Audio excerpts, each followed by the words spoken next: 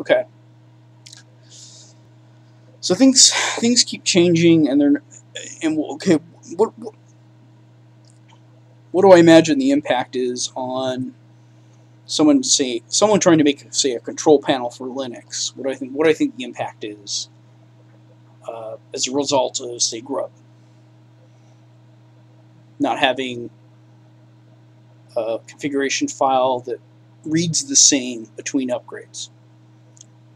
Something's going to go wrong, and yes, something did, because now ever since about SUSE 11, don't even bother trying to change your master boot record with YAST. At least in my experience, it always just gives you a black screen. Whip out the Knoppix, because that's how you're getting back. SUSE used to have a very good tool that you would be able to take your install disk and pick install. It was like in an illogical place, but you can do it. You can pick install, and you can boot the installed system. If you had nothing to boot from, it would boot right in there. It's gone. SUSE's print setup used to be great. They changed it to try to look like Windows, and then kind of auto detect the network. Well, it doesn't detect anything on the network, for one. And they don't install. I end up using the CUPS interface.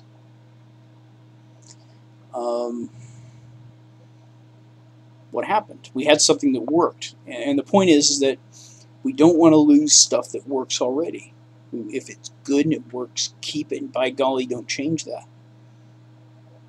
Make it solid, make a peg in the ground. So all the other libraries and apps and binaries that your app depends on. And also, if you're down, if you're down there, don't be fucking around and splitting your libraries into a million things. It's just nuts. I'm not even for splitting libraries, and as a user that has no programming skills, I can care less if the source code is open. Most desktop users don't care.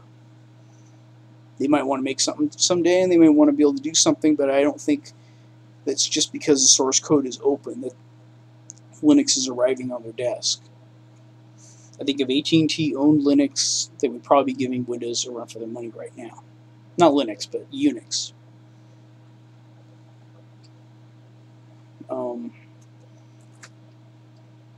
And if AT&T cared about it, to do it, because they'd have the workforce behind it. I'm not trying to discount the volunteerism, but I'm going to go into a little bit of detail. I think that there's too many parts that are administrated by too many different people to allow the system to sync up, to end up on someone's desk as a polished enough product that it can be used. And so it wastes everybody's effort that made everything up to that point. And if you throw in these different changes into the mix, you really fuck things up. Even worse. It just gets worse. So Linux becomes absolutely unusable for all those reasons. The release of a new distribution at a pace of one every 6 months is nuts. It's got to be once every 2 years. It's nuts for two reasons. One, the end users, why would you want to do that pace? I think release early, release often is nuts. I think release often is good, but I don't at all endorse the idea of just throw it out there. Who cares? Don't even bother debugging it. Just throw it out there. Release often. Let the end users debug. No. Otherwise, it's not a product worth using. And I know Linux is not really a product, but I want it to be a product. I actually used to be able to buy it as a product, and I've noticed the quality's gone down since I haven't been able to buy it. And I do notice that bugs still lurk everywhere, even though the source is open. So that whole thing is just false. Bugs in GNOME, bugs in YAST, bugs in OpenSUSE. Some of these things you say, oh well, they didn't give us the driver. Well, it used to work. And if it's this whole, religious thing about not using proprietary drivers, once again, I care less for myself about having the source code. If someone wants to make a driver for my video card, but doesn't want to release the source code for their own reasons, because they want to, for whatever their business reasons, it's their reason to stay in business. They make the card. And as a customer, I want to have I want a driver that works right. So I don't want to be Bible thumped and told I shouldn't have it, or it's a bad thing. It's just completely irrelevant to me, to my existence. Now, I do think that having someone like Stallman in open source is very important, though, because it sets a tone. It set a philosophical parameter to a certain sense and degree, but the overall interweaving of the machine, it's like trying to get drive a car, and then there's a wheel that falls off. Then you put the wheel on, then the radiator breaks. But just one. It isn't a well-oiled machine that works together. It's not a Porsche. It could be a Porsche. It very much could be a Porsche, but it's not being a Porsche because some people decide, well, let's see what happens. Wouldn't it be neat, academically speaking, we should use tires that are made out of this and this rubber, or something like that, and then on certain cars it won't, the car won't run, or, what I mean? It's, we shouldn't embrace any project that changes the modus operandi of the way things work without good reason, or without giving the user a way out. There's got to be some rules out there. And it's not just putting config files in the etc. directory. It just doesn't work. And I am now absolutely in support of any, after seeing how well and how easy programs install on the Haiku operating system, the whole idea of sharing libraries is just nuts. I think it's absolutely nuts. It causes problems for things to compile as you have more and more. It's kind of like trying to run.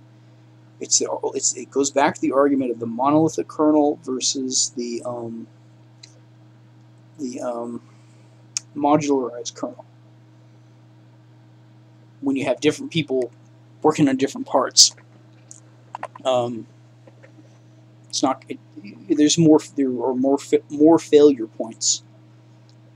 Unless you're going to have a few people working on it, or one person working on it, they can deal with those failure points, not just some guy way over here that doesn't talk to this guy over here, but the two programs need to interwork together. It doesn't work. I was earlier today, I was trying to see if I can get package source to work. Okay, the end result of this chaos is what happens to package source. I erroneously put on my blog that I thought it was package source that's broken, but I don't think package source is broken. I think people that work on package source work very hard to try to keep up with just the absolute chaos that's out there with regard to open source software. This program requires this library of this version, but oh no, now this library is split into two libraries. Okay, so they didn't add that to the makefile, so that doesn't compile. I'd say right now, package source in Slackware, nothing of any use to any desktop user will compile. Point blank. It should, but it won't.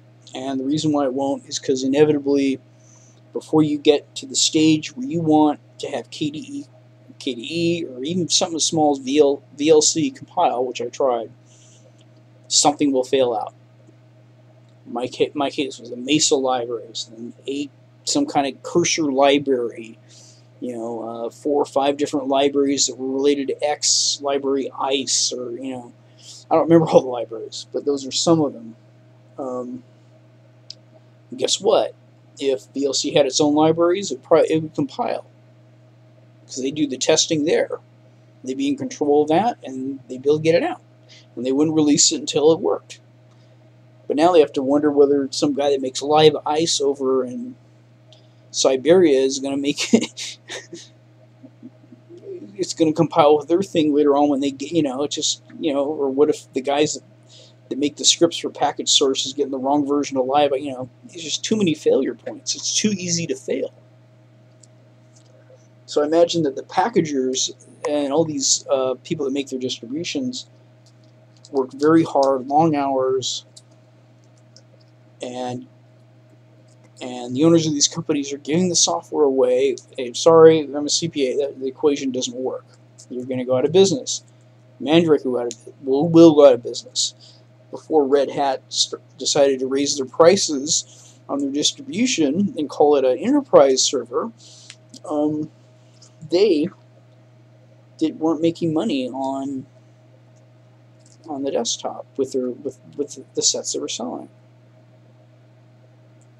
because it was too hard to make.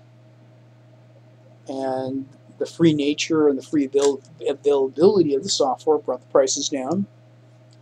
And they couldn't. I know, I saw the financial statements, so don't tell me they were making money. I know how to read them too. And so basically, and the way Unix is so fragmented right now, it's got to be just, no one can just say, okay, I own all this stuff now, and walk off with it and make something good out of it. So we got to make something good out of it. So how are we going to make something good out of it? One is, we're not going to ruffle feathers. We're not going to start. The only way we can do it is that, no, we don't break the way things get configured. Don't change that. Don't do it ever. Before you ever release anything that does anything automatically, you better damn well make sure that, one, to the general public as a non-beta like Grub2, that everything you tested on works. And you get a lot of testers that are volunteering as testers that know and expect this thing to fail. Not on an Ubuntu disk that some Brit with a face that looks like he's just so keen because he's using Linux, people like that postered all over the magazine as if people are just, if they only knew about this Linux, if they only knew, when you stick it in and you have problems, guess what?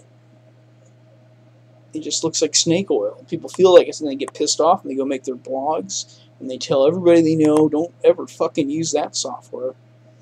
Right now I'm using Windows to record this because the problem is that of my choices of video recorders in Linux, just the state of the way things are, VLC won't record a clear video. Cheese will record a clear video, but it won't come up with audio. GUC View will record audio and video, but they'll be out of sync, guaranteed.